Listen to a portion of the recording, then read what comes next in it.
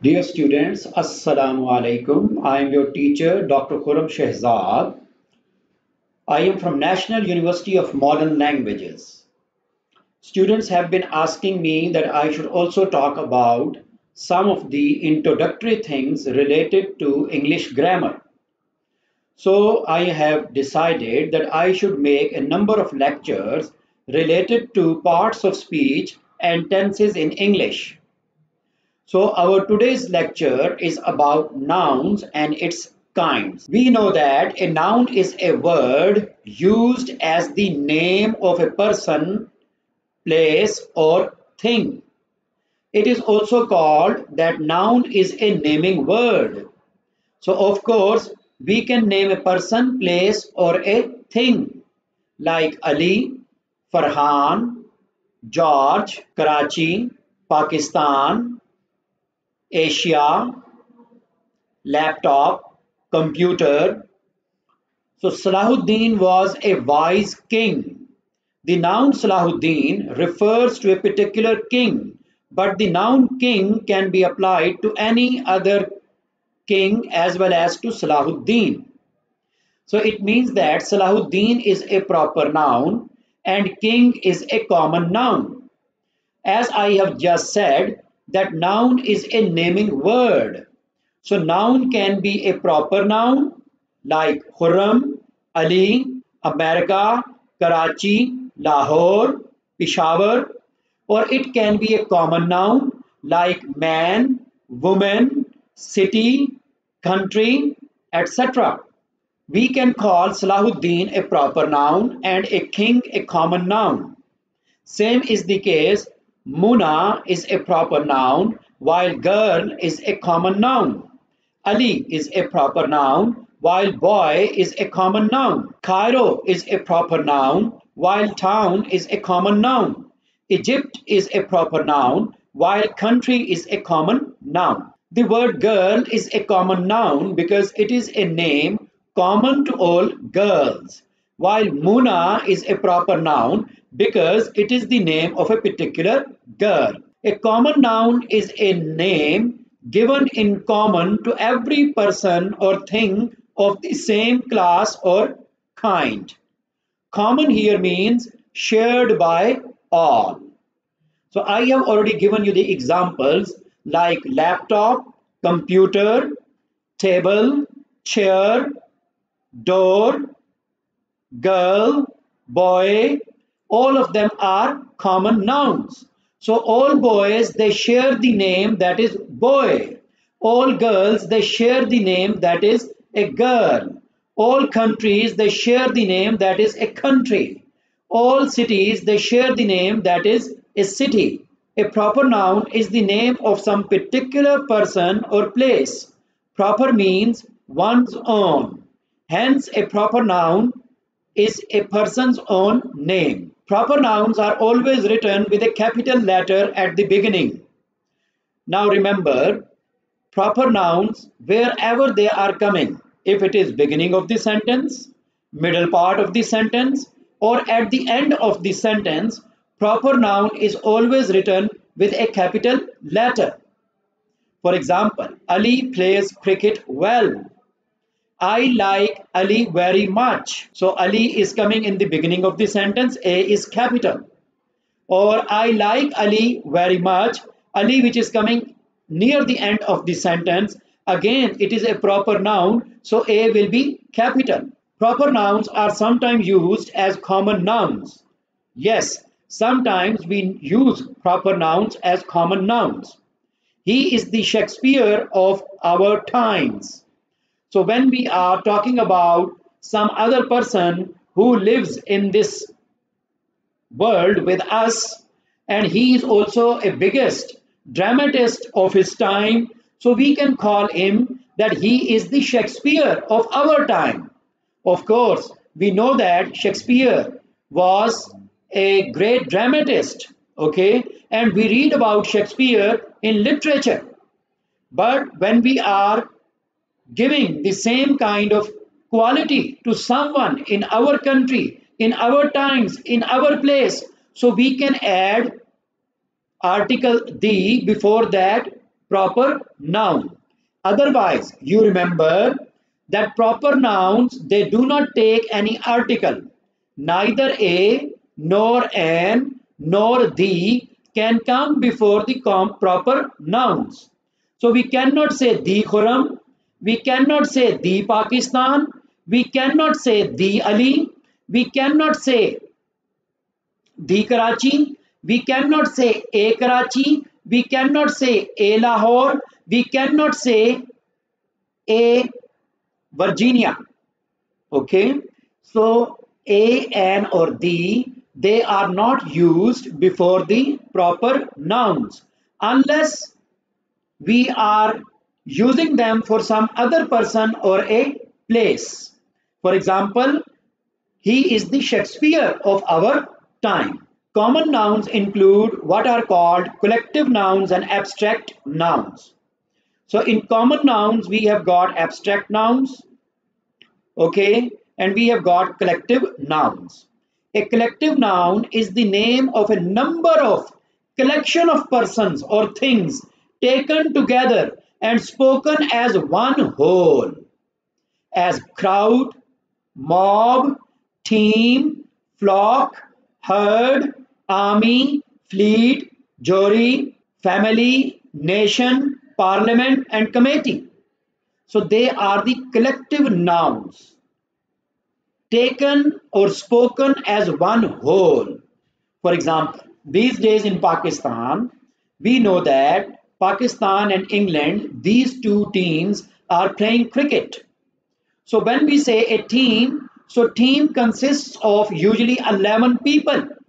So for 11 people, we are using only one word, that is team. Same is the case with the word army. So in army, we know that there are lakhs of people, there are thousands of people, and they are taken as a whole and they are spoken as a whole. So army. Parliament. Again, in Pakistan, we have got a parliamentary system. So in this parliamentary system, we have got number of people, they sit in the National Assembly. So parliament is a collective noun. Again, committee is a collective noun. Crowd is a collective noun. Fleet is a collective noun. Jury is a collective noun. For example, a fleet, a collection of ships or vessels. An army, a collection of soldiers. A crowd, a collection of people. The police disperse the crowd. So here we have got two collective nouns, the police as well as the crowd. Remember, the police, the word police is always used in English language as a plural noun. So you will say the police have dispersed the crowd. The police are trying to catch the thief. The police have done this thing. So the word police, it is a plural noun in English language. The French army was defeated in Waterloo. The herd of cattle is passing. So herd is a collective noun. It is used with cattle. But the rest of the collective nouns, they are usually taken as singular, but sometimes they can also be taken as plural as well. But the word police is always taken as plural. An abstract noun is usually the name of a quality, action, or state considered apart from the object which belongs to. As, for example, in quality, we have got goodness. So goodness is a noun. Kindness, kindness is a noun. Whiteness, whiteness is a noun. Darkness, hardness, brightness, honesty, wisdom, bravery. They are abstract nouns. Abstract means something which resides in the mind, something that we cannot perceive through our five senses. We have got five senses. Senses of ear, see, eyes, taste, smell, and this is how we can come to know about different kinds of things. But abstract nouns, They cannot be touched. They cannot be seen. I cannot say I found slavery in the market. I cannot say I found goodness in the market. I cannot say I went to the market and I bought kindness. No. I cannot say that honesty is sitting in the next room. Or I cannot say bravery is sitting in front of me. So these are the qualities, and these qualities are there in our mind. Then action. Laughter. This is basically from laugh. Theft. This is basically from thief. Thief. Movement. This is basically from move. Judgment. This is basically from judge. And hatred. This is basically from hate. So they are the actions. So they are action nouns. Then state, childhood from child, boyhood from boy, youth from young, slavery from slave, sleep, sickness, death, and poverty. Again, I cannot say that I met sickness in the hospital today. Okay. So these are the states, these are the actions, these are the qualities, and they are abstract. And again, with abstract nouns, we cannot use a or an. The names of arts and sciences, example, grammar, music, chemistry, are also abstract nouns. Abstract nouns are formed from adjectives. Yes, I have just told you. Kindness is made from kind. So kind is adjective. Honesty is made from honest. Honest is adjective. They are also made from verbs. Like obedience is made from obey. Obey is verb. Growth is made from grow. Grow is verb. Okay. From common nouns. They are also made from common nouns. So childhood is made from a child.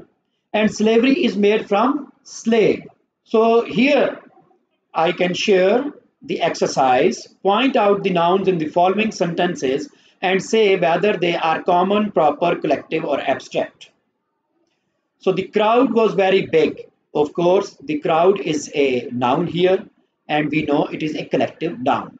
Always say the truth. So truth is a noun which is abstract. We all love honesty. Again, honesty is a noun which is abstract. Our class consists of 20 pupils. So here we have got two nouns. Class is collective noun, and pupils is a common noun. So common nouns usually, they have got singular and plural as well.